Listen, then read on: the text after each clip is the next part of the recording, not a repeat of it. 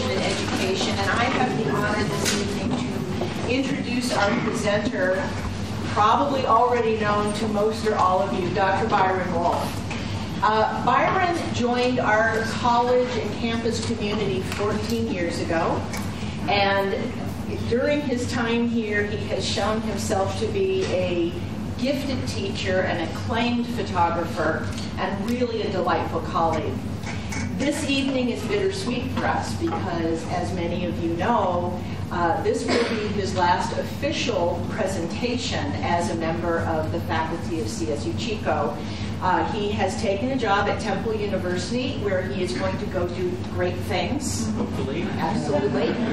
And so there's some poignance for us about this evening, but I know everybody is going to enjoy it. We feel very, very grateful that we have this opportunity to hear a little bit more about Byron's work before he too is perhaps not totally vanished. And I'll let him explain more about that.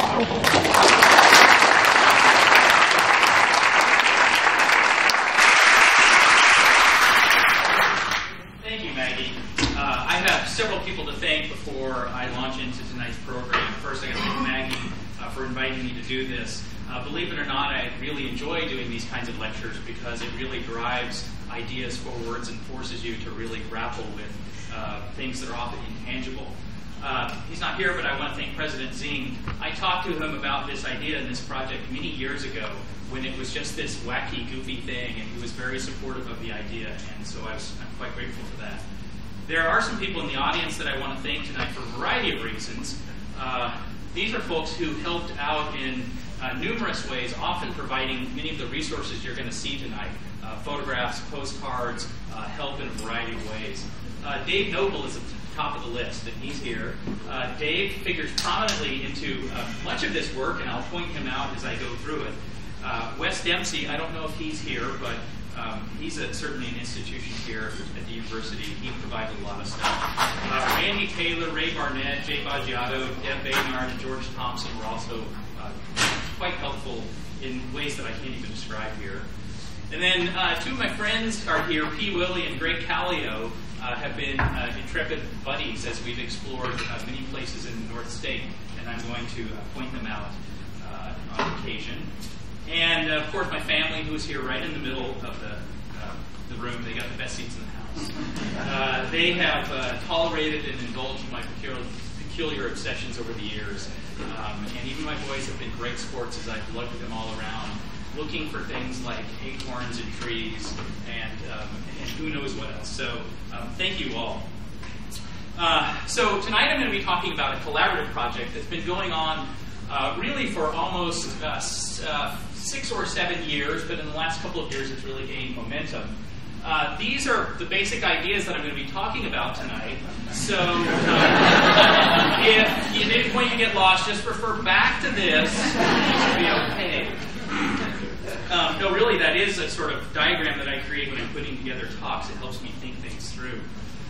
This project is called Vanished, a chronicle of loss and discovery across 500,000 years. And it's very much a collaborative project. I initially conceived of the idea behind it, but about 2 years ago, through a series of circumstances that I'll recount here, I somehow was able to convince a handful of other people to work with me for nothing other than the pleasure of talking about things and exploring things. I really didn't have much more to offer than the thought that it might be kind of interesting. So Heather Altfeld, Hannah Bearden, Oliver Hutton, Troy Jollimore, Mike Magliari, Sheri Simmons, and Rachel Teasdale are all part of this. And even though they're not standing up here right now, they have played a major role in most of what I'm going to show you tonight. This is a project that is very much in progress. We've been working on it for about 2 years together, and I would estimate that we've got, okay, collaborators, brace yourself, 2 or 3 more years of work to do before we really get it to a point that it is ready for the goals of exhibition and publication. That's ultimately what we're aiming for.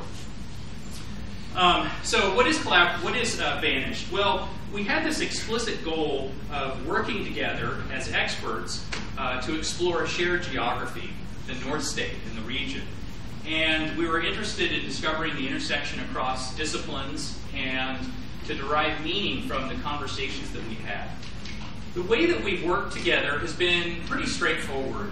Over the course of about a year, we would just gather periodically and we would share the discoveries that we had made about different places and different sites and different things that we were investigating. There were always a lot of conversations. I had the pleasure of being on sabbatical last fall to work on this project. And so I was often going out and making pictures that really responded to many of the conversations. What you're seeing tonight is very much a work in progress, and you are the first large audience that has seen most of what I'm going to be talking about. So if I have any mistakes are mine, and I would ask that you just gently correct me for any facts that I get wrong. And I am going to have to move quickly, so I won't go into great depth on any specific thing. For me, this project really started to take shape about 20 years ago. I was in graduate school, and I don't recall why, but I happened to read this book of poetry by Robert Haas called Praise. And there were two lines at the start of a poem that read, "All the new thinking is about loss. In this, it resembles all the old thinking." And I don't know why, but that stuck in my brain, and I couldn't shake it. I think it was partly because, as one who deals with photographs, I'm constantly dealing with the past. By its very definition, a picture is something that took place in the past.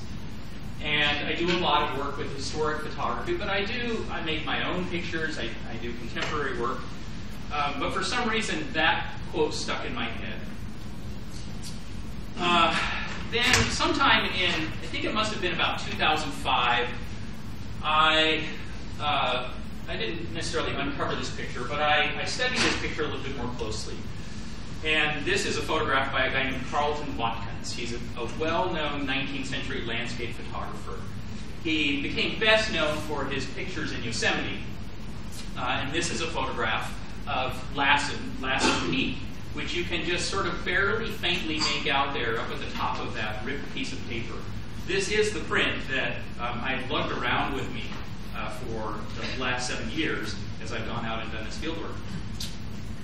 I was interested in this picture because I work with historic photographs all the time, but in most cases I travel elsewhere to do my photography. And I was really interested in trying to learn a little bit more about the place in which I lived. And so I knew that this was a picture made in Lassen Park. And my dad, who happens to be here tonight, went with me on the first trip to try to find this. I thought it was going to be a nice, simple tour up to Lassen, drive around, pull off in some parking lot, and make a photograph from the same vantage point as this. That was very far from what happened, but I'll get to that in a minute. That picture was made as part of the U.S. Geological Surveys. On the left is a guy named Clarence King. He was in charge of that particular survey, the survey of the 40th parallel. He was a young geologist and an ambitious geologist, and he was accompanied by Carlton Watkins on the right. That's a photograph of Watkins when he was older. And Watkins was not a U.S. or U.S. Geological Survey photographer. He just happened to be hired for the last leg of this trip for reasons that I don't need to get into now. But Clarence King was interested in visiting Lassen and Shasta in particular, because he thought that there were active glaciers on Mount Shasta, and he wanted to be the first to prove that there were active glaciers in North America. And so it was an important thing for him to go there and to make photographs of it. That picture that I showed you was one that my dad and I didn't find. We drove around a little bit. It was a beautiful day. We enjoyed ourselves. But Lassen Peak looked nothing like the photograph that I had, not even close. And so I came back, and Google Earth was a sort of new thing. And I looked at Google Earth, and I used it to match the snow patterns on Lassen Peak. And unfortunately, I moved some slides around. But there are these patches here, a patch there and a patch there. And I was able to match those to the satellite view of Google Earth. And eventually figured out that those pictures were made in this place called Chaos Crags, which is this big jumble of uplifted rock on the north side of Lassen. It looks kind of like this. If that's not daunting, then maybe that looks daunting. That goes on and on and on and on and on. And that's P. Willie there. That's a picture from I think it's our first trip into the Chaos Crags. Again, I thought this was going to be not an easy sort of thing, but a relatively simple hike to a place and make a picture and return. Well, it wasn't. We hiked, I don't know, 3 or 4 hours, starting at the crack of dawn. By the time we got to the actual spot, cloud and covered up Lassen Peak, and it was cold, and I was absolutely exhausted. And the picture that needed to be made was up on this rock, and I didn't even think I could climb it. I mean, I was so tired. So we pulled the plug on that, and we came back, and that was our first trip. This is P and Greg, and we're starting our second climb into the Chaos Crags. And it was a beautiful day that day. And this is roughly where we needed to be. And to give you some sense of the scale, that's P's hat right there, and that's Greg Kelly over there. And so these are absolutely enormous stones that have been uplifted and shattered. It turns out that they're actually quite young. It's an area that's about 1,400 years old. That's 1,400 years old, which is remarkably young geologically. And as Rachel, our resident geologist, describes it, she says it's sort of formed like peanut butter that kind of gets uplifted and separates. And, you know, I climbed on it, and it's not at all like peanut butter.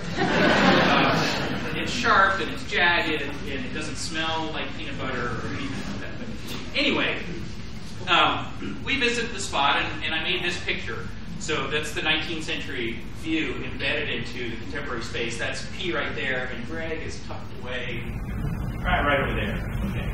So that was that. That's the full image right there.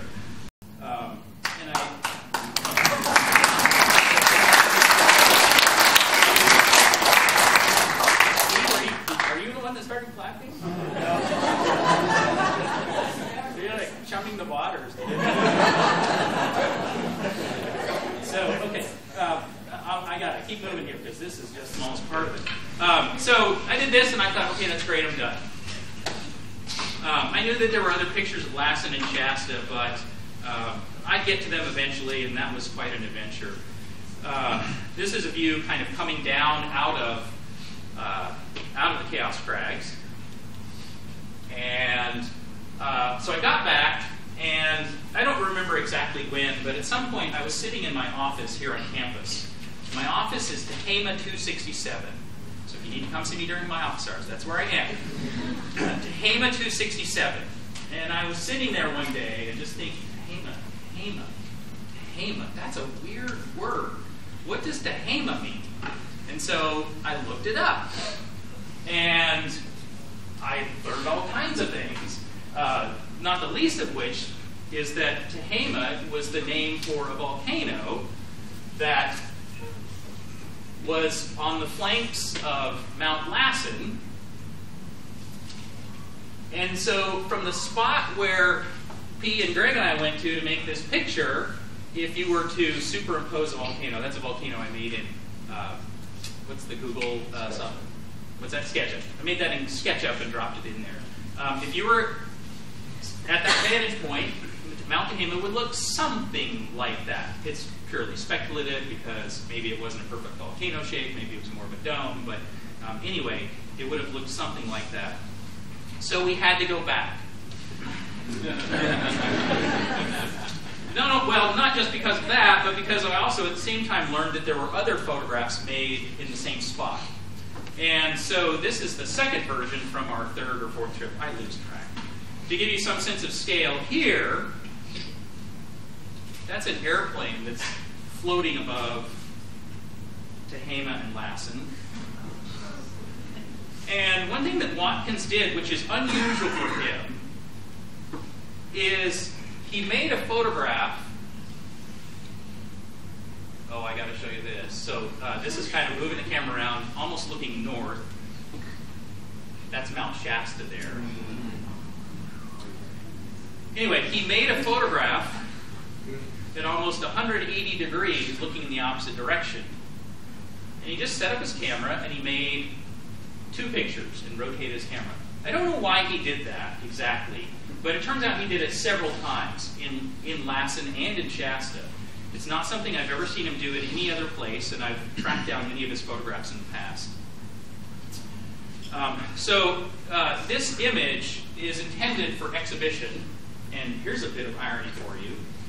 Its final print size is probably about twice the size of what you're seeing there on the screen. It's a very large image that's about 44 inches high.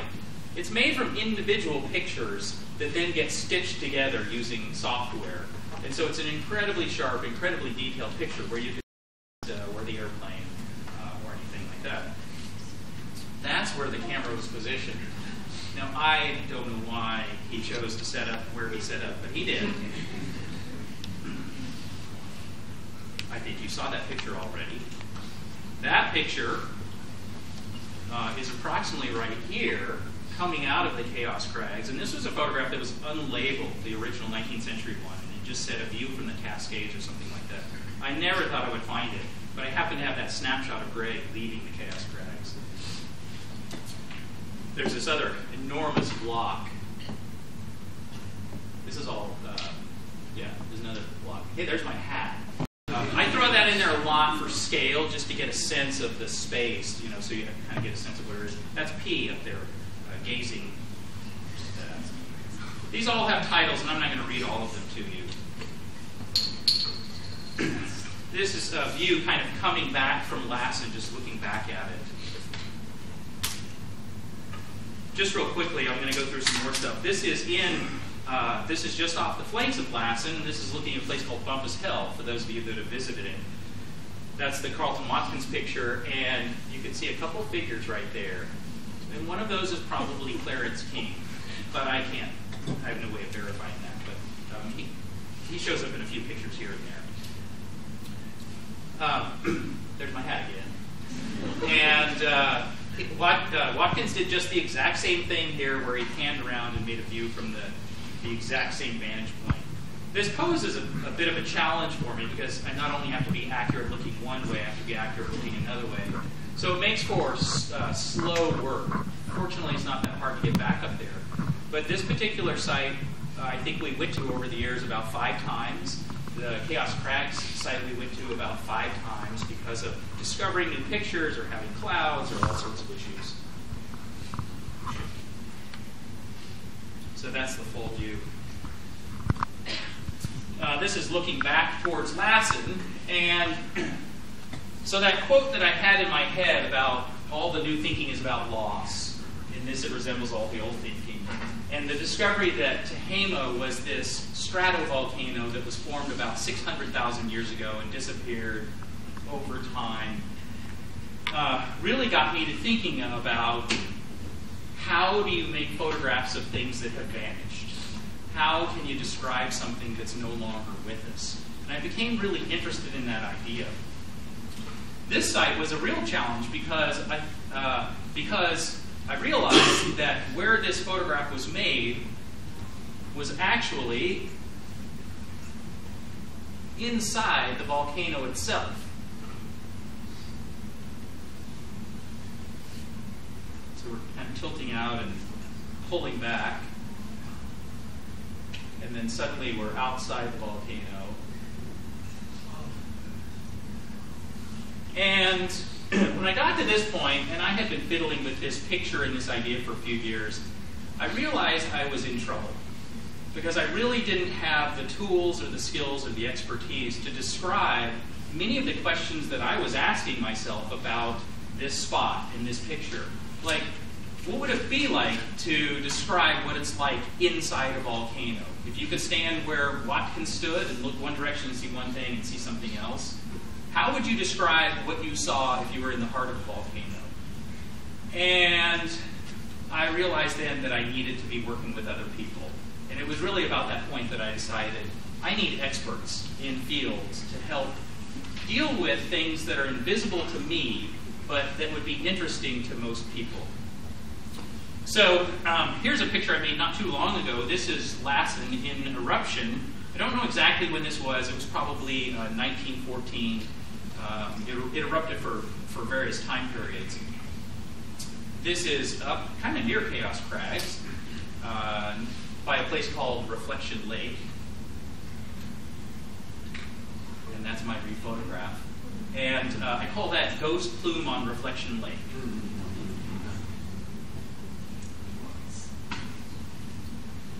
This is a photograph, the first photograph ever made of an active glacier in North America, in California. This is on Shasta. It's between Shasta and Shastina, just north of here. And this fall, Greg Callio and I went up there to try to make rephotographs of this spot.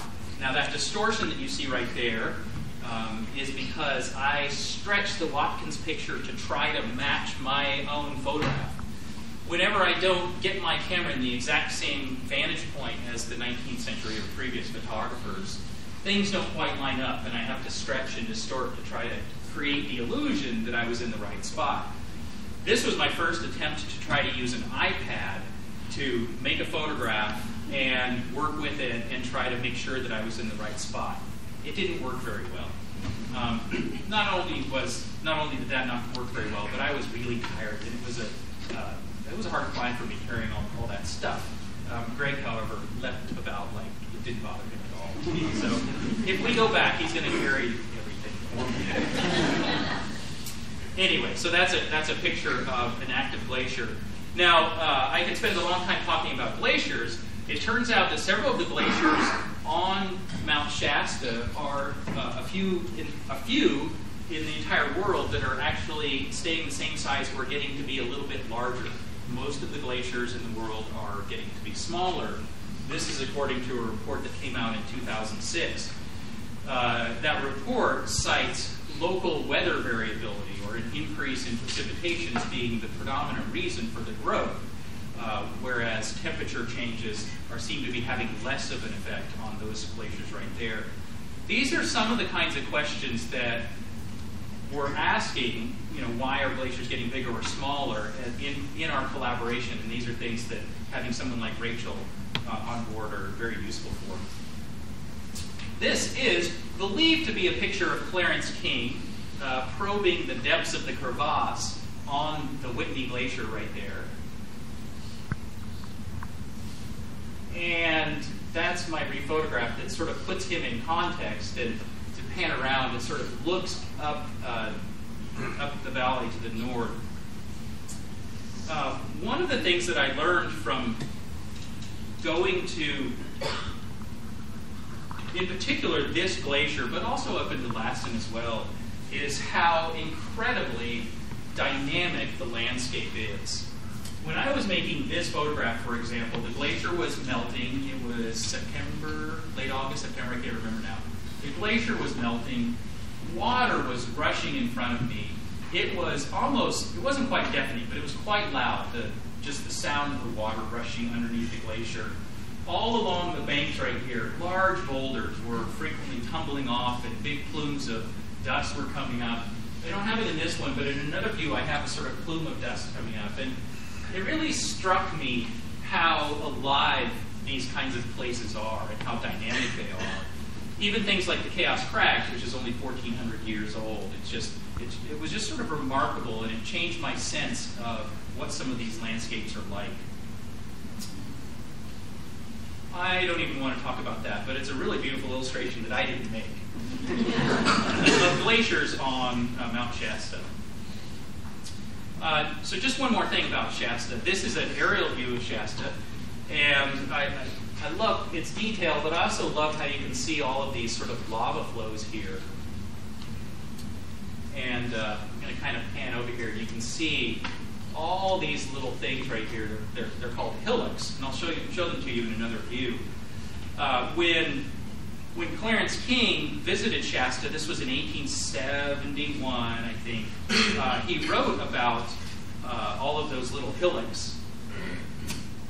These are 3 Carlton Watkins pictures that they were almost all made from the same spot, but not quite.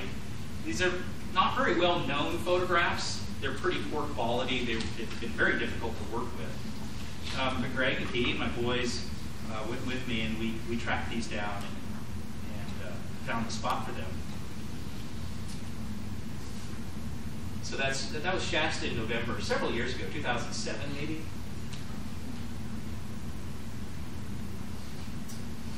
You can sort of see some details. All those little specks there, those are cows. So this is the quote from Clarence King, who wrote about his experience in a book that he published. Shasta as a whole is the single cone of an immense extinct volcano. About its base cluster hillocks of 100 little volcanoes, but they are utterly inconspicuous under the shadow of the great peak.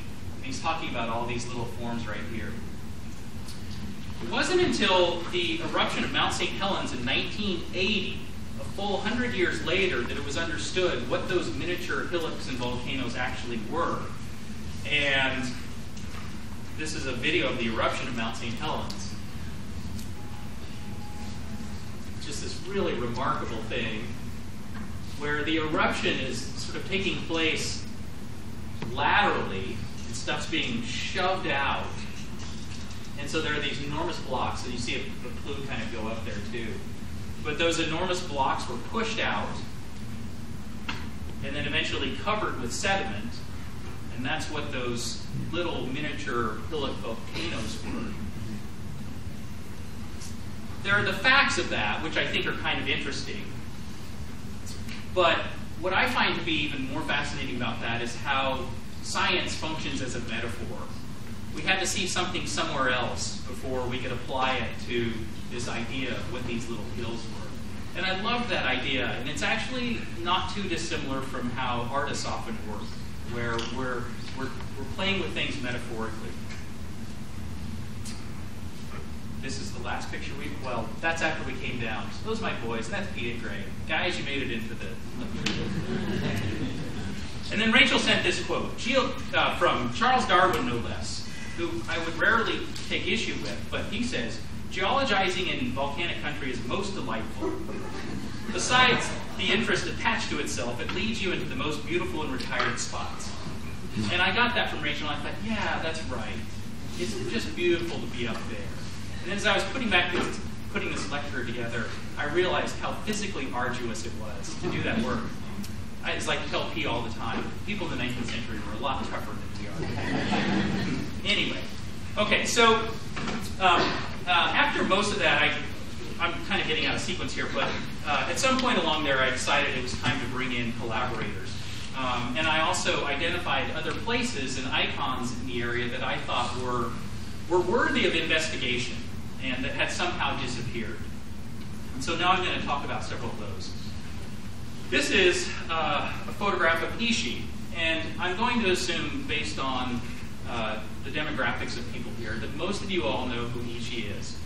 But very briefly, he was a Native American who lived his entire life north of Chico between Deer Creek and Mill Creek, up and down from Lassen all the way into the valley.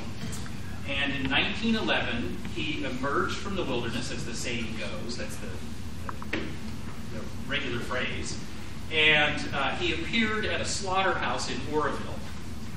He was believed to be the last of his group. He was the only one who was known to speak his native language. And so he emerged in a completely different world. These are pictures of him in 1911, within days of him showing up in Oroville.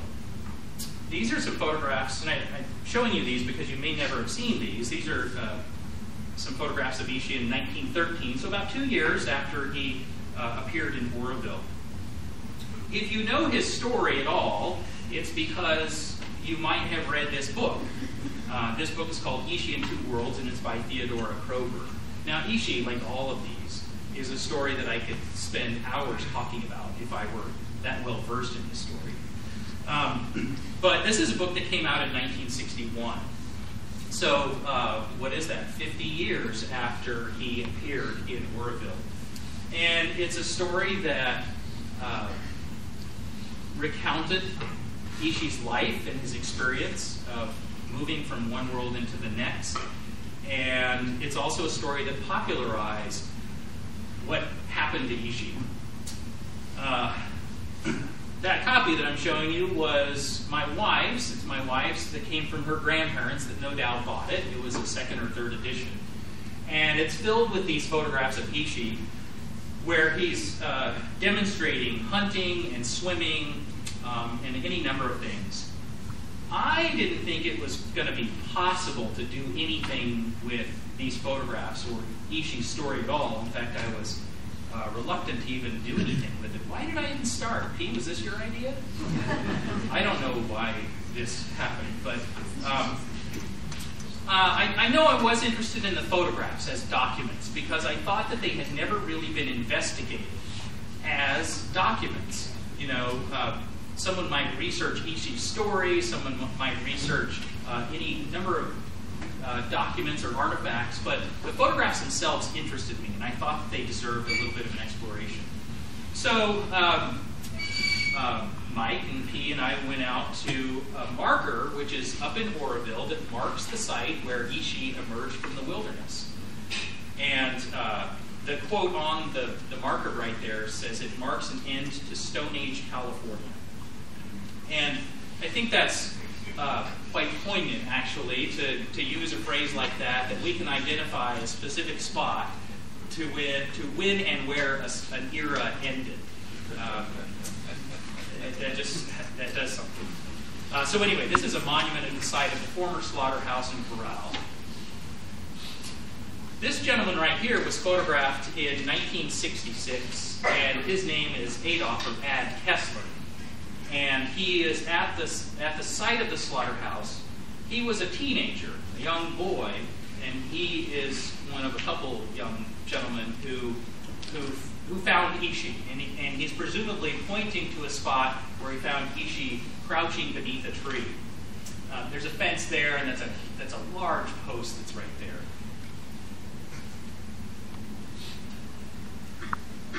Well, that post is still there. And this is the contemporary scene. Even that picket fence is still there, though most everything else has disappeared. That image is not as sharp as I would like. Our projector's not quite dialed in up there. But anyway, that drives me crazy. I spent forever trying to make these as sharp as possible. Anyway, this is Adolf Ad Kessler, a young boy and slaughterhouse employee in 1911. Pointing to the spot where Ishi emerged from the wilderness.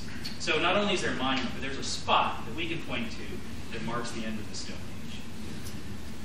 It took a while, but eventually we planned a trip to get down to Deer Creek, where Ishi spent most of his life, and where Ishi and the anthropologist with whom he was working and living They went back to revisit the site in 1914 to map the place, to get place names, to learn the stories that are associated with the place. And in fact, that's where the photographs that were made of Ishi hunting and doing a variety of things. That's Dave's dog down there. So this was a trip that Dave Nopel certainly helped spearhead. That's Deer Creek late in the afternoon this past September. There's Dave standing in the cool waters of Deer Creek. This is looking back, late in the afternoon, just after sunset. Heather Altfeld and Troy Jollimore were along for this part of the expedition, and this was our kitchen camp set up on a beach there, a stone beach. And it looks calm and placid, but the waters of Deer Creek were actually quite loud. So you would think you could have a nice, quiet dinner there at the water's edge. But we kind of had to shout to just be able to hear each other. And Dave spent an evening telling us wonderful stories, and I heard about every fourth word. They were still exciting. Anyway, so this is on the edge of Deer Creek, and there's some of my photographs with a stone.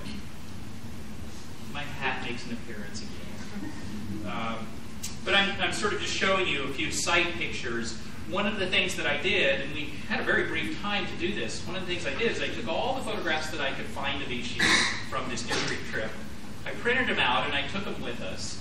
And I spent some time walking around and figuring out where they were made, and I put them at the spot where they were made and just put down some stones. There's Dave's dog, Mindy. So every spot, every picture that you see right here is a spot where a photographer, probably a guy named Saxton Pope, made pictures of Ishii. There's one really well-known picture of Ishii standing in front of a rock, and he's putting together a harpoon, and it's that rock right there. The beach that we're standing on has changed so much. It's about 6 feet higher than in 1911. There was no way for me to even get close to making a rephotograph, so this was the best that I could do. This is probably the biggest and kind of most ambitious group of pictures from that trip. And it starts here on the left, and that's Troy back in the back there. He was reading a book, and Heather was working on a poem, and it kind of sweeps around here to a stone that's right in the center of the creek that Ishii was perched atop. And this took me the better part of half a day, I think, to do this piece, because it's relatively complex.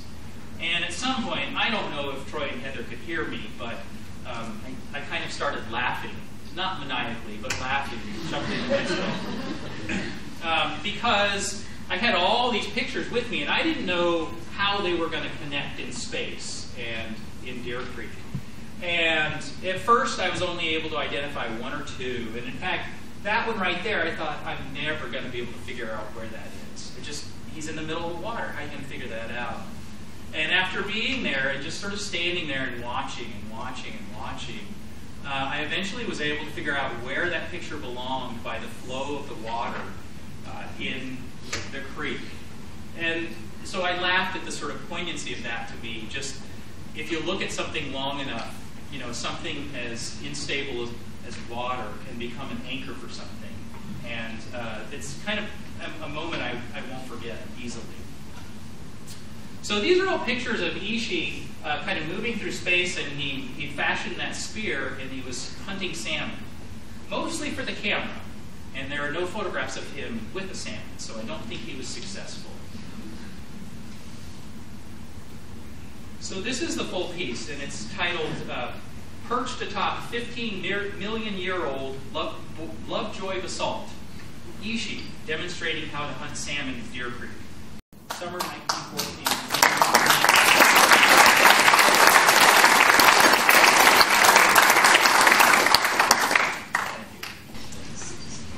So I've got a sequence of several pictures here of Ishii. This is looking down Deer Creek, and this is titled Carefully Posed on Basalt Stage Number 2 with a View Down Deer Creek Canyon, Autumn 2012 and Summer 1914. There was also this other photograph that I was trying to locate that I thought was going to be impossible. It turns out it wasn't easy, but it wasn't as difficult as I thought. This is a big sort of mound, and there's a lip underneath it. And it turns out if you sort of just drop down, it's filled with this sort of grass and brush here. And it was the site where numerous photographs were made of Ishii building certain kinds of tools. And I don't even think I have the title for this one, but he was hardening a shaft here. Yeah, Ishii drying a fire drill in Deer Creek Canyon, beneath basalt stage number 2. These are two photographs of Ishii that are sort of part of the record, but they first appeared in 1918 in an academic journal. And there were 2 different articles written about him. One of them was about Yana Indians, and the other was about how Ishii built his tools and how he hunted. And so these were the first published photographs of Ishii. I was able to buy these on eBay which makes it convenient because then I can do whatever I want with them.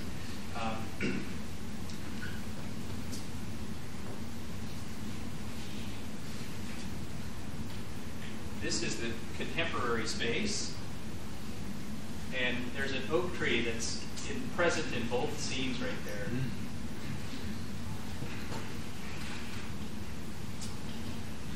Here's another one.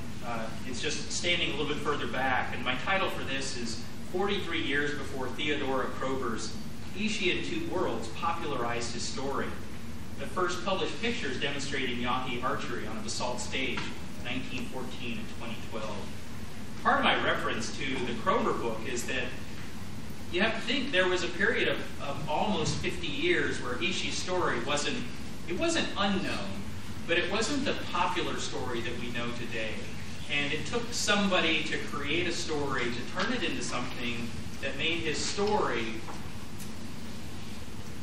something that everybody could access, and it became an emblem for something. It became emblems for a lot of different things, and it's so complicated. I can't really get into everything tonight, but I need to keep moving. This is after the archery demonstration, only 100 meters from their camp, autumn 2012 and summer 1914.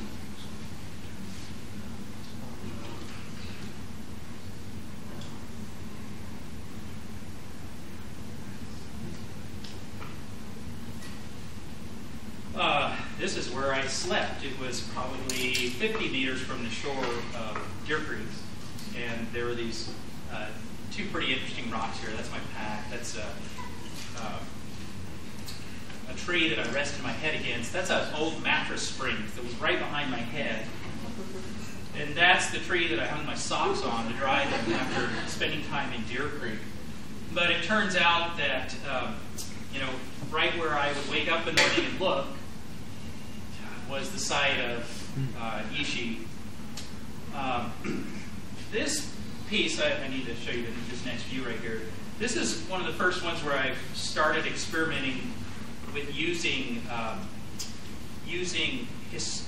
text, historic text, along with my documents. And I know you can't read it, but right here is a quote lifted right out of one of those journals, and it came from Saxton Pope, who was Ishi's physician and friend. And the quote is, "Ishi loved his bow as he loved nothing else in his possession." From his friend and physician, Saxton Pope. I have to point out, my friend Dave, hiding up there. Yeah, you barely see him up there. And Mindy is there too. You just sort of barely see him. This is a blank page, and it shouldn't be, but it is. But I'll tell you what it is, and it's a reference to the Pope and Young Archery Club, which is a club that exists today, and it's oriented towards people who want to learn how to hunt using a bow and arrow. And it's named after Saxton T. Pope, who learned many of Ishi's ways and documented them through these photographs. So in many ways, Ishi's story continues through the Pope and Young Club. Just a couple more pictures of Ishi. These are some that were done on a completely separate trip. They're not on the banks of Deer Creek, but they're in a storage cave. And this is an account of Ishi's storage blanket, which he kept in this cave right here, and he kept it out of the elements and kept it from getting wet. And it was a site of confrontation. When they went back in 1914, there was a confrontation with the guide, who was actually the one responsible for stealing Ishi's coat. And so he spent a very cold winter there at one point.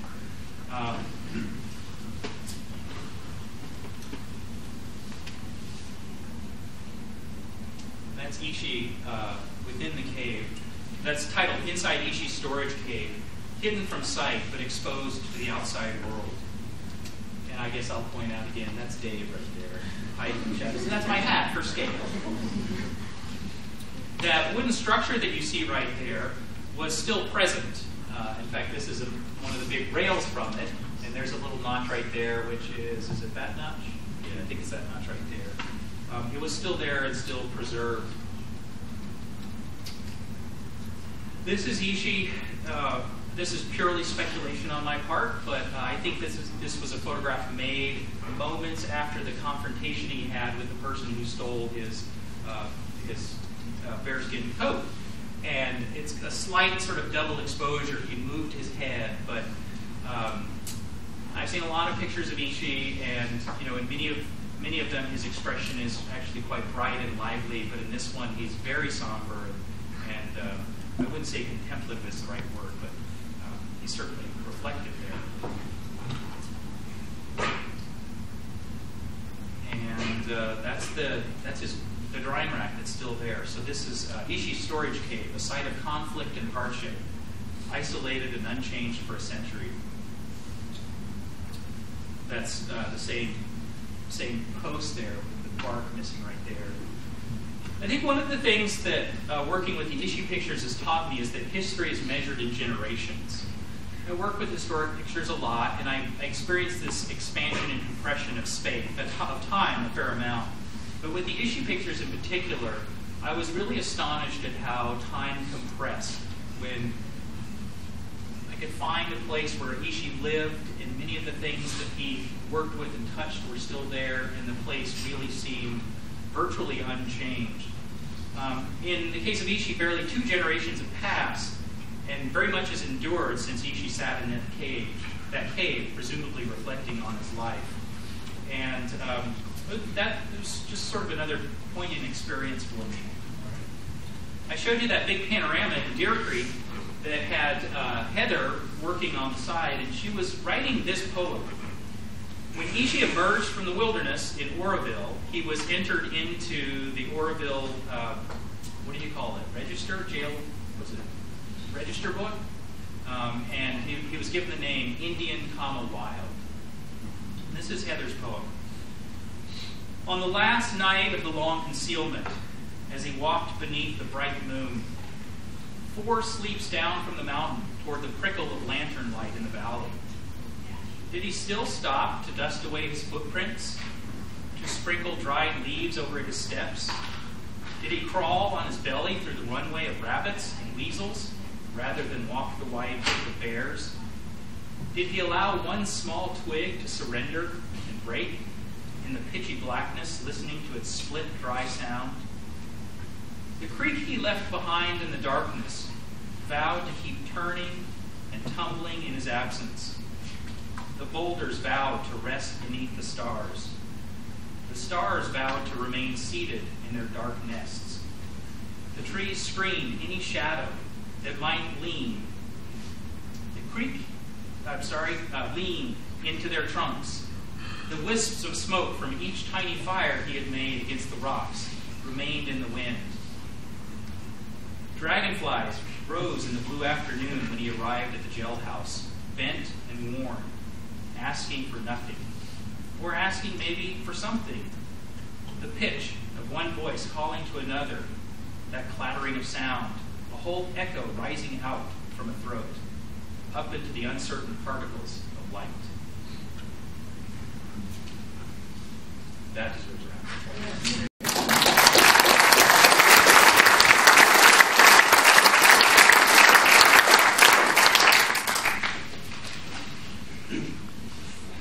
That's a perfect example of why I collaborate with people.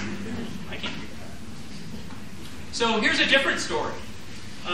In the fall of 1999, my first fall here, I got this Inside Chico State magazine that goes out, and I read about how students performed a mammoth tooth extraction right here in Chico, in Upper Bidwell Park. And I thought, are you serious? That's amazing. And then it showed up in the Chico Enterprise record, and I remember reading it that day. And this recounts the story of Vic Fisher, who's here, and how he and his class discovered a mammoth's molar in Upper Bidwell Park, right behind, very near Wildwood Park, as part of the Sycamore Creek Diversion bypass. And there were these 4 photographs that appeared in that article. And just like that quote that I read to you from 20 years ago, this just stuck in my head for a long time. And when I started thinking about things that had vanished, I thought about that mammoth's molar. And I thought, how great would that be to do something about the vanished molar? And so we started looking and investigating, and I met with Vic and Vic and I took a walk along the diversion dam, which, if you've been in Upper Bidwell Park, you recognize that's the park right there. This is a sign that you would see to keep you from driving along the banks right there, but you can certainly walk, and people walk along there all the time. And this might look familiar to you. You might have been to this spot, but this is a sort of dry creek bed that's used for flood control. And when water reaches a certain level, then water is automatically diverted and it passes through here. Well, this is a place that Vic took his students on a very regular basis because it has a very complex geology. And you can walk, I don't know, a half of a mile and see all kinds of things happening and all sorts of confusing things happening that the students have to try to figure out. And so at one point, in must have been 99 or 98, he and his students found the molar of a mammoth. So we went back to sort of try to find the spot. And this was almost 14 years after the fact, and it was a little difficult to find. It couldn't quite identify where it was, and we were looking at all these sorts of shelves, and this is ultimately where we sort of decided that it seemed to be the most plausible for it to be. And so that's Vic staring at the spot where quite possibly the mammoth's molar was found. The story of the molar is a little complex and maybe a little poignant. They excavated it, they brought it back to the university, and then students were working on it in the lab to clean it up. And while they were doing that, it just disintegrated. It vanished. And so we don't have it. But the story of the mammoth's molar still exists. And I was very interested in the story of it. So I started making pictures. And this is part of the project that Sheri Simmons has been working on a lot as well. I didn't know what to do. How do you tell the story of a mammoth's molar that's disappeared and you're not quite sure where it came from and you don't have it anymore? So I just started making photographs. And these are large pictures. And I thought, it might be kind of interesting to walk up the creek, as the term Vic used is walk up section. It'd be interesting to walk up section and just sort of see how the geology changes and sort of think about these as moving through time. So I started making those pictures, and I'm okay with them. They're kind of interesting, but along the way I started seeing other things that I thought were sort of interesting. And that's looking back at the fields with the lights. There's my hat again. And I started seeing all these marks and tracks that were left by all kinds of things, all kinds of animals. And so I spent one day just photographing every mark or track that I could find. And so on the far left, these are dog tracks. Anything that was walking or climbing, I took a photograph of. And then humans, anything walking, riding, biking, and then, you can't see it, but I've got a footprint right there. That's me. And then we have some raccoon and bird and plant and wind marks and lizards and some unknown scratch in the surface there. And it was just sort of one of those occasions where I thought, maybe we ought to look for everything else besides the mammoth's molar. Maybe there are other things to be discovered here. Sheri and I went out on this walk to collect artifacts. And I'm not kidding. This is the first set of things that we found. These, of course, are the little dental floss things that you would, that humans use. That's presumably how many a mammoth would need to floss. So we went out and started collecting artifacts together, and we would just periodically meet. We'd say, hey, could you meet out here on at the ditch? We call it the ditch. And so we would go collect artifacts. So this is just a sequence of different artifacts that we discovered. Socks, underwear, various cups and bottles. This one, I thought this was kind of poignant. That's in Shasta Cola. Yeah. And that's Mountain Breeze. This is just a Ziploc baggie full of some shell fragments that I found in the middle of the ditch in September. And they're really beautiful, and they're big, and they're thick, and they're speckled, and blue, and brown, and white. And yes, I tried to fit them all together to make a single egg, and I couldn't get any two pieces to fit at all. So, and I still don't know exactly what type of eggshell they are, but we're working on that. This was a card, the front and back, and it was somebody's note cards for studying. And they were trying to learn metalloids and periodic tables and mixtures and various definitions on the back. A bike lock, a fork from a bicycle, which if you squint, it maybe looks like mammoth tusks a little bit. This is an airplane wing, the front and back.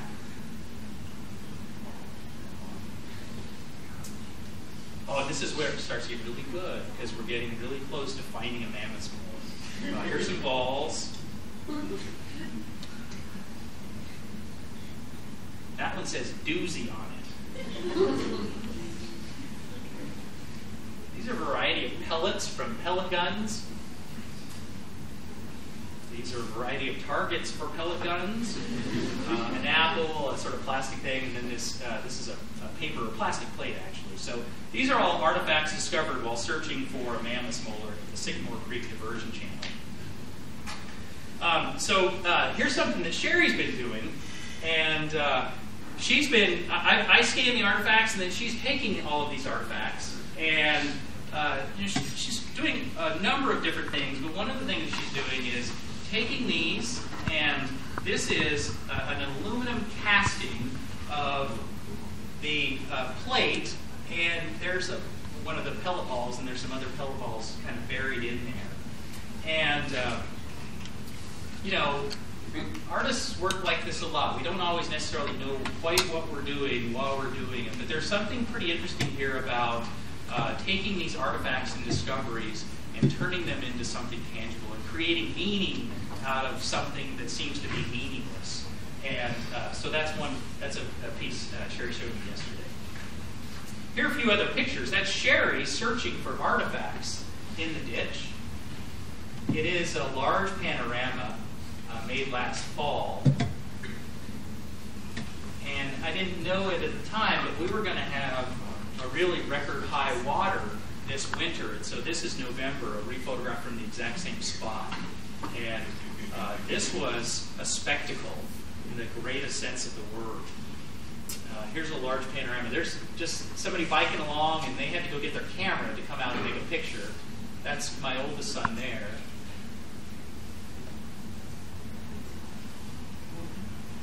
It was a really remarkable event. That's my youngest son over there. That was the storm clearing away as the water just sort of scoured out the ditch. I have to say that while looking for the molar, it has forced us to look at this place very closely and very carefully over time. And it has completely changed our relationship to a diversion ditch.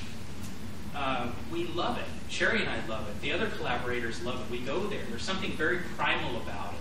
And all it took was this thing that was discovered there to get us out there and experience it. This is looking in another direction. And so those are two views kind of merged together. So I know you're dying to know what a Columbian mammoth's molar looks like. And here are some things that Sheri has done with her students. She wants to know what they think a molar looks like. So she's been doing these napkin sketches. And so she gets these napkins and she asks them to draw what they think a molar from a mammoth looks like. And I love these because they give you sort of insights into what it is people expect when they're looking for something. That one's kind of cube-like, and it's 6 inches by 4 inches. That's Linda's. Oliver, that's your dad's right there. Yeah. Oh, yeah, we all did this. Are those balloons? I think that's a little house up there. We've got directions, look up. So anyway, these are wonderful. She's collecting mammoth stories as well. It turns out that a lot of people have mammoth stories and dreams. They have dreams about mammoths. I didn't know this, but she's collecting them, and it's really kind of fascinating to kind of gather that material. That one just very, that's just a rugged looking too.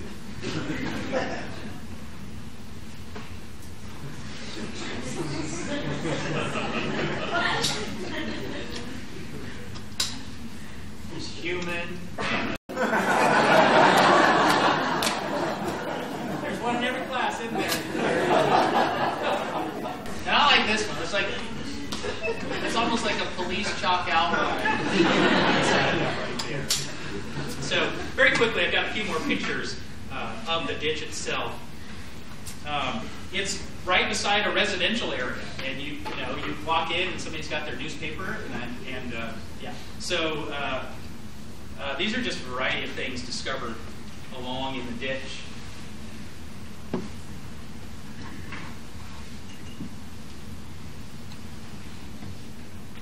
So we go back there periodically. My oldest son loves it. We go there all the time.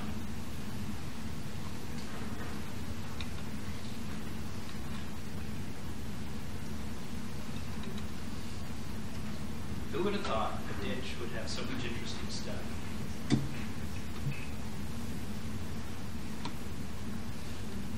I think of all the places that we're working, this one's been perhaps the most challenging because we haven't figured out, it took us so long to figure out how to respond to it and how to deal with the absence of something. And it took us a while to kind of figure it out, but I think it's very much just about the act of looking and discovering and then deriving meaning out of those discoveries. That's playing with ice. We don't get that in Chico very much. I love how it looks like a web that's stitching together the rocks.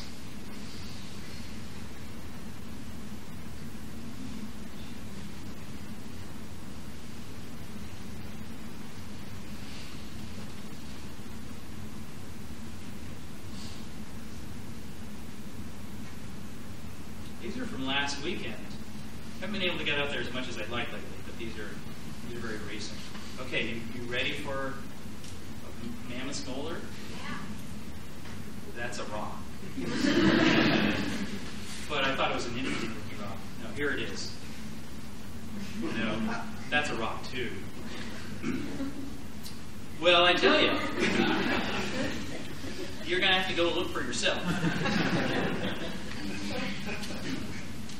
No, really, for this place, it's a lot of the conversations we've had about this are what sorts of questions should we be asking at these different sites, and what do we find if we simply look? And so I think those are a lot of the things that we're playing with at this particular site. I have one last site to show you. This project has about 7 total. We've only worked on about 3 of them in any great depth. This is the last one. This is a picture of the Joseph Hooker oak. You see a figure perched beneath it.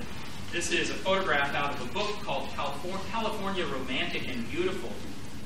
And in it describes this magnificent tree that lives in Chico. The second paragraph, near it too, on the Chico Rancho, is the Joseph Hooker oak, the largest live oak in the known world. Careful measurement and computation show that 7,000 persons could stand under its shadow when the sun rays were vertical.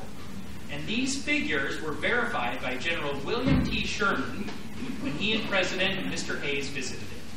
And then it goes on to list its vital statistics, its size, and so forth. Part of what I've been doing for this element has been gathering as many historic images of the Hooker oak as I could possibly find. And I'll mention one here in just a moment. It's hard to date many of these. I don't know when this was made, but it was certainly right around the turn of the century, in the 1900s. It's this massive, beautiful, elegant tree that's a lot like the Grand Canyon. It's very difficult to photograph in a way that communicates its scale and grandeur. And you see many people try. The tree itself is a valley oak, or Quercus lobata. It comes from the Celtic quer, which means fine, and ques, which means tree. I love that, fine tree. And lobata, as in lobes, or to lob a ball, which is to describe the shape of the leaves. And every time I think of Quercus lobata now, I think about lobbing a baseball and the shape of the leaves. Here are a few of the earliest pictures that I have been able to identify of the hooker oak. The best ones turn out to be in the winter so that you can see its shape and scale. You get a sense of the scale right here with a horse and a carriage. It was a truly spectacular tree and enormous. It appears in photographs, in postcards. I like this one because of the Army and Navy stamp. This is in the 30s, after which they built a large concrete ring around it to protect it. People were driving up to the base of it, and it was causing harm. They also built these enormous concrete pillars, and they had these platforms to support branches because they would collapse under their own weight. A portion of the tree collapsed in 1964, and people realized at the time that the tree wasn't going to last forever. Did I mention that they thought that this tree was over 1,000 years old? Okay, they thought this tree was over 1,000 years old. These are some pictures from Dave Nopel's dad, John Nopel. Photographs of the tree on May 2nd, the day after it fell, in 1977. This is the day it fell, May 1st. This was the plaque on that concrete column, which was painted green. I had never seen it painted green until I saw Dave's slides. I had no idea. I had never seen this tree. I'd never experienced it, but I had seen photographs of it, and it was just remarkable to me, even in the pictures, and so I was curious about it. This is one of Dave's own photographs. It was, of course, headline news, and the news made its way really around the world, but it was certainly big news here in Chico.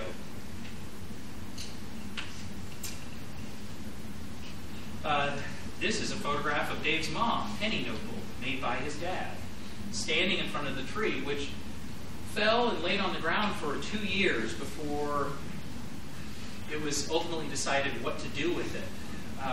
I'm running long, so I can't recount all of the stories, but there was a big controversy of what to do with the tree after it fell. It wasn't an obvious decision. It wasn't an obvious choice.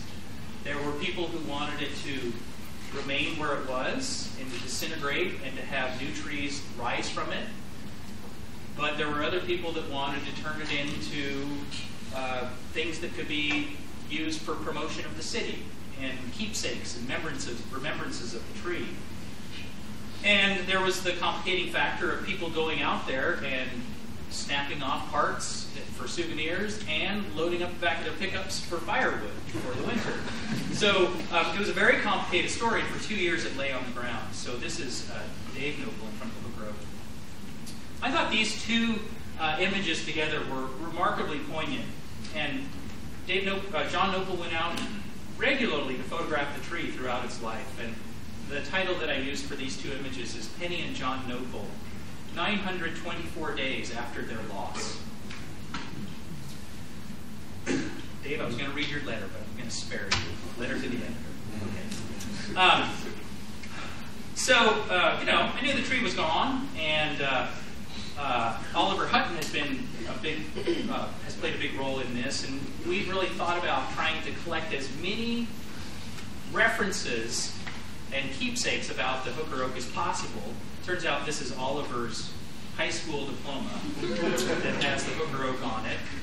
This is the Caduceus, the yearbook for Chico High from 1923, which has the hooker oak as an opening page. I was driving along traffic this winter and pulled up behind the hooker oak plumbing service. Tyler Ash, a former student of mine, collects photographs and paraphernalia, and this is a bottle from the Chico Soda Works with an icon of the tree on it. This, I had never seen this before. This is absolutely beautiful. It's a print that was made for a drug company here in Chico, or a drugstore here in town, and they used John Bidwell's likeness on it. It was to commemorate the anniversary of the city of Chico. Well, this is where I start becoming playful. I have all these photographs of people in and among and around the tree, and so I started embedding them in the photograph. And these are figures used to tell a story. Here's another one. It's a sequence of images of all these people around the base of the tree. Now, I first became interested in the tree because I wanted to collect postcards of Chico, and I saw this postcard on eBay. This was about 2000, the year 2000. And I didn't have much experience on eBay, and I started bidding on this, and it was $1, $1.50, somebody else was bidding, $2, $2.50, $3. We got up to $35 for a postcard of a tree that I thought, who cares about this tree? And I thought, I can't afford to collect postcards, I guess. We're not supposed to do this. But I got in contact with the person who was bidding on it, and I asked her what they wanted it for. And it turns out that the person bidding on it was this girl. It was an older woman. She said, that's me in the picture, and I want it. And I was like, well, I wanted it. I just wanted to do something with it someday. So anyway. These, of course, don't really connect, but I was trying to connect them through space and through time and to show all these different figures. That's really the only way to get a sense of the scale. I absolutely love this one. I don't know if you can see it from where you are, but this guy's got a grin, and that guy's got a twinkle in his eye, and they must have had a great time at the base of that tree. This is part of a stereoscopic image that I've never seen published. And you look at it through a stereoscopic viewer, and it just absolutely comes to life. So if we ever have an exhibition, this will be on exhibition with this large geologist viewer that I have. I didn't point it out, but this little girl appears in the very first image in the sequence. And so it's all from a single day. That's the same little girl hiding back there. I love that one. So this is the whole piece, and it's called Taking Measure and Finding Shade Beneath the Hooker Oak. Here's another postcard. I've loved it ever since I've seen it. Inscribed on the bottom in somebody's handwriting is, in 1895, Mother was under this tree. And that's probably not Mother, but that's somebody in a carriage and a horse. And so I took as many photographs as I could find with people underneath the tree and tried to populate them to the best of my ability about where they would have been or in the right scale. I love this 1970s postcard of this woman on a concrete pillar there. It looks like a Maxfield Parrish figure.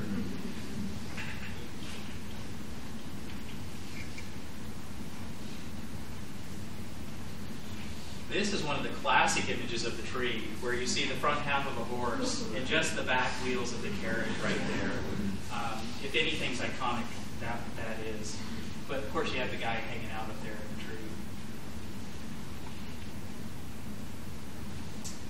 the tree. I don't know who's who, but this is Dave Noble again, and his brother and his sister, Bob and Janet. This guy in a stovepipe hat. When were those popular? When Lincoln was president. I don't know if this picture was from the 60s, but it's conceivable.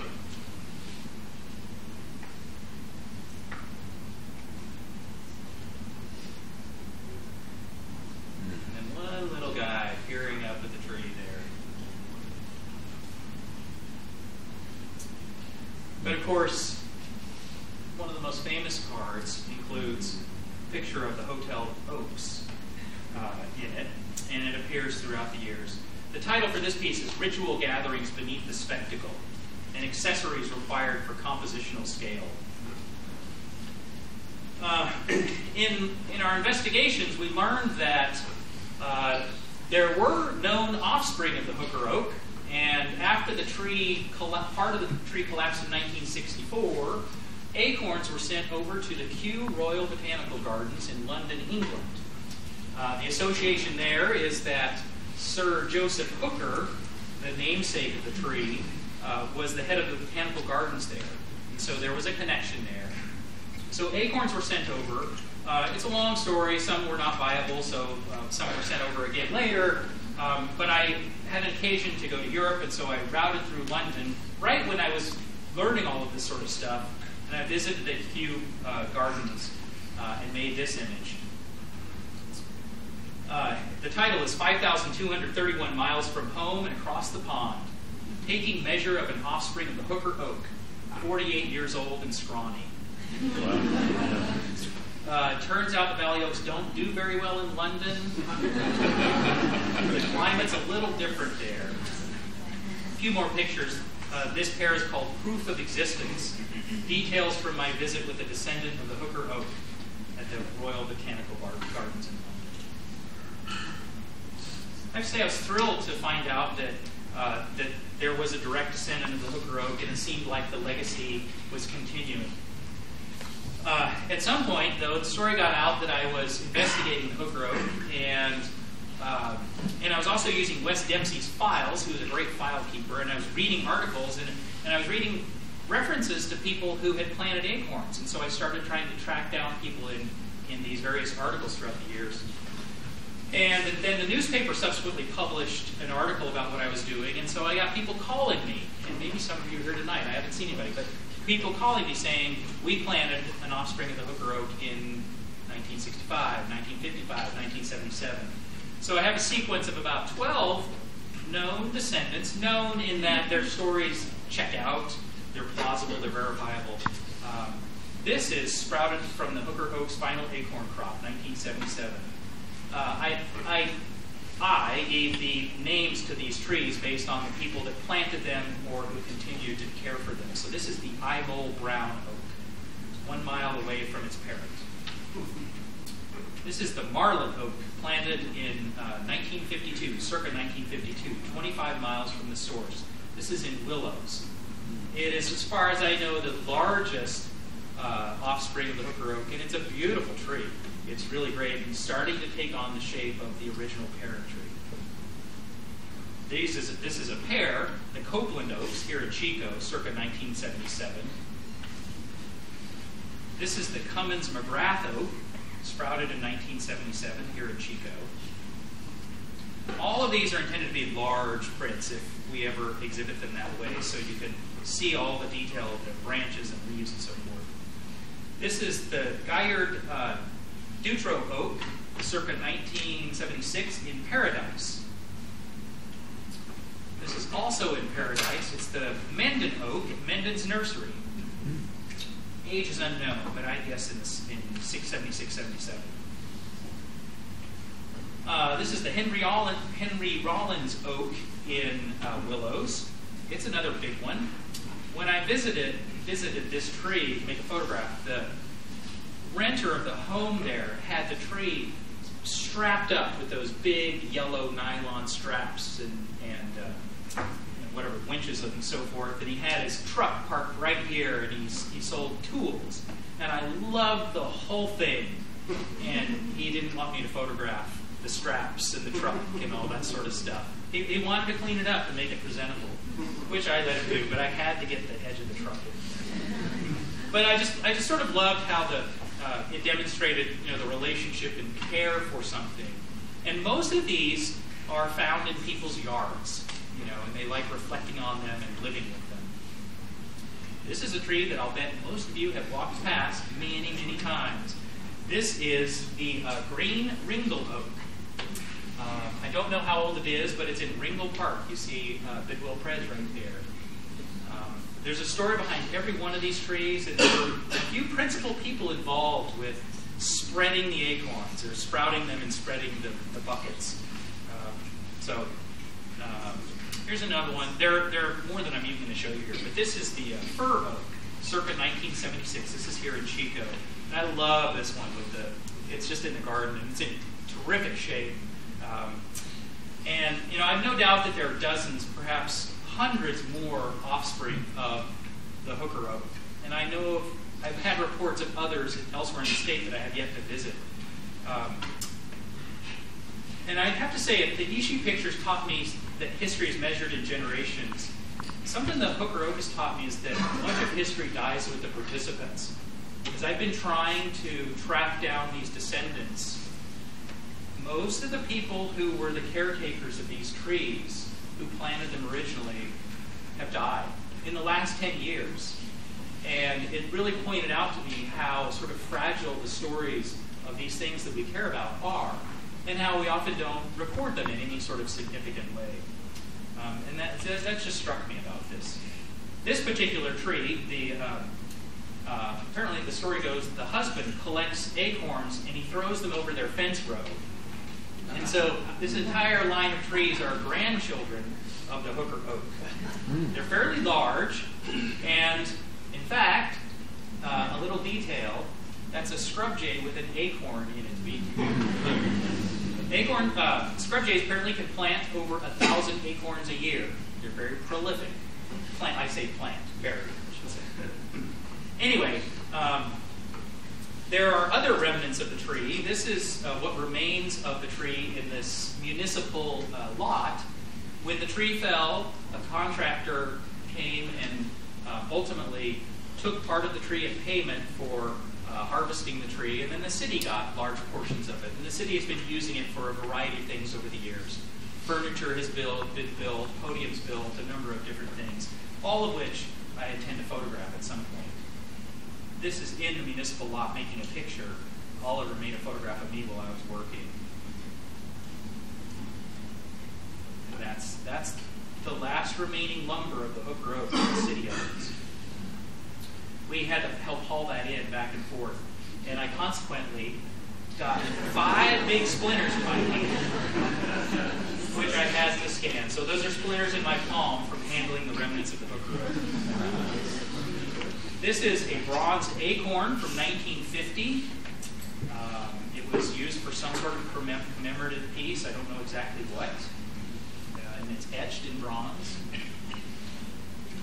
This is one of the very first things that I did about 2 years ago, I guess. I found this photograph down in an archive in Riverside of this little girl stretched out in front of the tree. And the herbarium here on campus has one cutting from the original Hooker Oak. So that's from the tree. And this is intended, it will never be this way, but it's intended to be reproduced so that the size of that photograph is actual size, making the entire piece be 30 feet by 40 feet. It would be fun, but I'm not holding my breath on that. Just a few weeks ago, the remaining stump at the site of the Hooker Oak was burned by vandals. You didn't read in the paper? Well, it happened. And interestingly, I was completely ignoring the stump. I thought it was this weird, ugly thing, and I was looking at other stuff and paying attention to other things, but it burned, and so I realized that this was my last chance to try to deal with a true remnant of the Hooker Oak. So the picture that was used to promote this talk is a blended rephotograph, and the title of this is "At the Scene of the Crime, the Repositioned Remains of the Hooker Oak, Burned by Vandals." That's a picture Sheri made of me while I was investigating what was inside the stump. And what was inside the stump were 2 small acorns that had sprouted. There was another tree, not a valley oak, but another tree growing over it that had dropped its acorns, and those had sprouted. Here's just another variation that I was trying. These are only a few weeks old, so it's hard for me to tell what's worth keeping and what's not worth keeping, but that's the little girl and a little boy that were at the site. This is a scan of a big chunk of charcoal, which I had permission to take from the site, and scanned. And so this is waterlogged and charred, a vandalized remnant from the stump of the Hooker Oak. It looks a little bit like a Colombian mammoth's mold. Now, one of the things I've been doing with Oliver is we've been thinking about different ways of visualizing the tree. We have pictures of it, we have pictures of people in relation to it, and we have its story, which is fascinating, and I haven't even gotten into it yet. But we're also interested in visualizing the life of the tree, visualizing what the tree saw And its life, this is a timeline that shows some main events, including when the tree fell, when a large portion fell, when it was named, and how it was verified. It was, of course, believed to be over 1,000 years old, but after it fell, the rings on the tree were counted, and it was presumed, well, Dr. King sent the acorns to London, indicated that it was possibly 2 different trees that had grown together. And instead of being 1,000 years old, the 2 sections that he counted rings on were 220, help me out, Oliver, 226 and 222 years old. Now, Dr. Kingsley Stern's daughter lives here in town, and we have been in communication, and she's trying to find his notes so that we can look at those notes to find out for a fact whether or not that was the case. One of the more interesting things I learned from her was that when the information came out that it was 2 trees, not 1, or maybe it's 1 tree, who knows, but it was 220-something years old instead of 1,000, her dad received death threats. Which indicates to you how important the tree was as a symbol and how much people invested their identity into this magnificent thing. Okay, so the estimation that the tree was 1,000 years old was off by several hundred, 800 plus years. Here are some specifications for the tree. There were at least 3 different signs that have appeared in the tree over the years that I've been able to figure out from looking at the pictures. This describes its height and its size, and these folks tried to give us a sense of how big the tree was by saying nearly 8,000 people could stand underneath it. This is the same sign a few years later. I don't know how many years later, but it was clearly vandalized. One of the earlier signs hung in the tree. This is a picture made for the 125th anniversary of the university. This fall? When was that? August. Okay. This shows almost 1,800 people. Now, I have not done the math to verify whether or not William Tecumseh Sherman, who verified 7,885 people could stand underneath this tree. I'm going to, I just haven't yet. But if we took that picture and made it into about 8,000 people, that's how many it would be. I have to say I'm skeptical. Just again, I'm going to crunch the numbers. But based on the measurements on the sign, Oliver and I started doing some work, and we found some measurements starting back in about 1850, moving forwards all the way to 1977 when the tree fell, that sort of estimate its growth and size over those time periods. We worked with somebody who'd done some acorn counts of an oak tree, and so we decided to estimate the approximate number of acorns the tree would have produced during its mature life. So starting when the tree was roughly 50 years old, we did some calculations. I won't bore you with the details, but these are some numbers you need to commit to memory. An average annual acorn crop was about 273,000 for a lifetime production of about 48 million acorns. An average acorn weighs roughly 5 grams, or at least the one that I weigh. That's this one, and that's from one of the trees up in Paradise. To help try to visualize that, if you went from Lassen Peak to Mount St. Helens with acorns stacked end to end, it would take 2.8 times. So you could go there and back and almost back again. Yeah. If you were to try to think about it in terms of Columbian mammoths, the dry weight of acorn production was about 240 metric tons, or about 30 Columbian mammoths. Now, I know that most of you all don't have direct experience with the size and scale of Columbian mammoths, so we just as a point of reference. Now, don't get too excited. Mammoths and the tree were never together. That was really just for a joke. But there are other things, like what did the tree see? Well, it saw approximately 82,490 sunrises and 82,489 sunsets. It fell about 5 p.m. in the afternoon. It had almost 1 million hours of sunlight exposure. And it turns out it had about 26 hours less of darkness. You think, how could that possibly be? Well, Oliver and I started investigating, and it turns out, well, you get a little bit more light in the morning and a little bit light in the afternoon, and over a period of 226 years, that adds up to be about 26 days. The highest recorded temperature that the tree saw was 117 degrees, and the coldest was 11 degrees.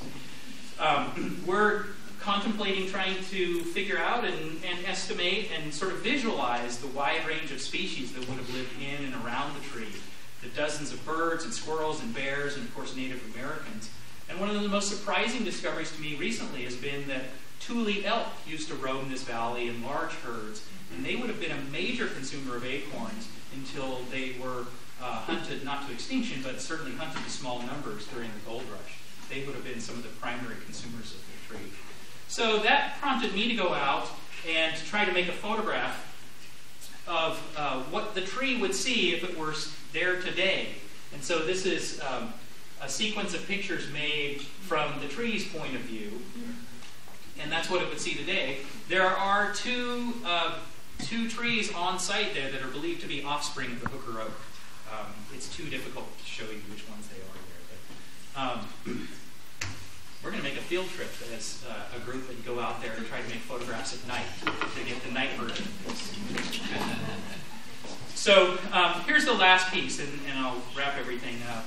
I made this about a week ago, and like many of the things I've done, I did it on a scanner.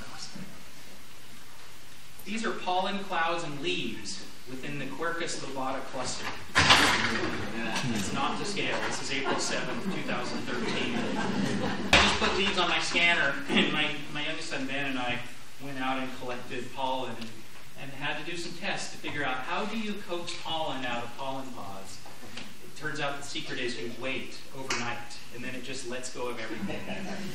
And so we sprinkled these on the scanner.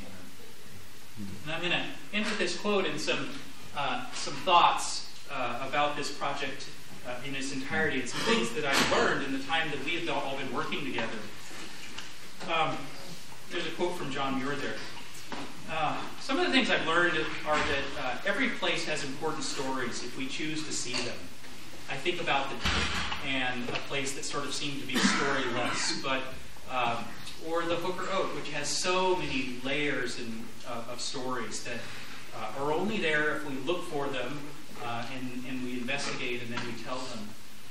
I've learned that stories need stewards, and I think for me personally, one of the things I've learned is that one of my roles as an artist is to be a steward of these stories that I uncover. I love doing the work. It's just, I love getting up in the morning and doing this sort of thing. But many of these discoveries need stories, and they need people to tell the stories. In thinking about loss, which was sort of the overarching theme of this project and still is, I heard a photographer on campus a few weeks ago who was doing some work that was very difficult and challenging on an emotional level because it dealt with consumption and some of the, not some, but some very serious issues that we face as a group, as people. And he had this quote that I really liked, and it was that grief is a form of love. And so thinking back to that quote of all the new thinking is about loss, and this resembles all the old thinking. You know, I think just the form of loss, the feeling of having lost something, is a form of reverence and honor and love. And I think it's started to explain to me why I'm interested in these kinds of things. I've also learned that in thinking about discovery, I just feel better about myself after experiencing scales of time and space that are unlike my own, that are bigger or smaller and more vast. I can't explain why, but I suppose that it's as simple as thinking about big things is a form of reverence. And reverence and awe and curiosity are central to a question-driven life. And I think most of us in here are educators, and reverence and awe and curiosity are central to an education. And it's really pointed out to me that as someone who teaches, who works with people, that perhaps one of the most important things that I can do is communicate this sort of growing sense of awe and reverence for a world that's incredibly complicated and contradictory in many ways. But I have to say, in thinking about these things, it's been some of the most rewarding few years in my life, and it's been working with collaborators, but also contemplating these ideas that are bigger than me. So I've gone longer than I wanted, but tough luck.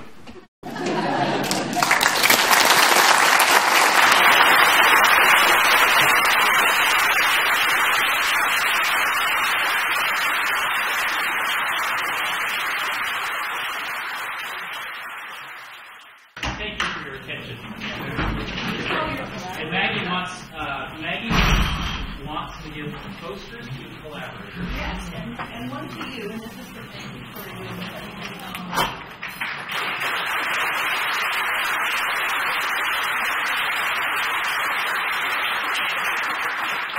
copies of the same posters for the collaborators project. You got to come on down. Time to recognize Troy, Heather, well. Mike, Come on down. Oliver, Sheri. Rachel's not here today. She's out in the I'll take a picture here.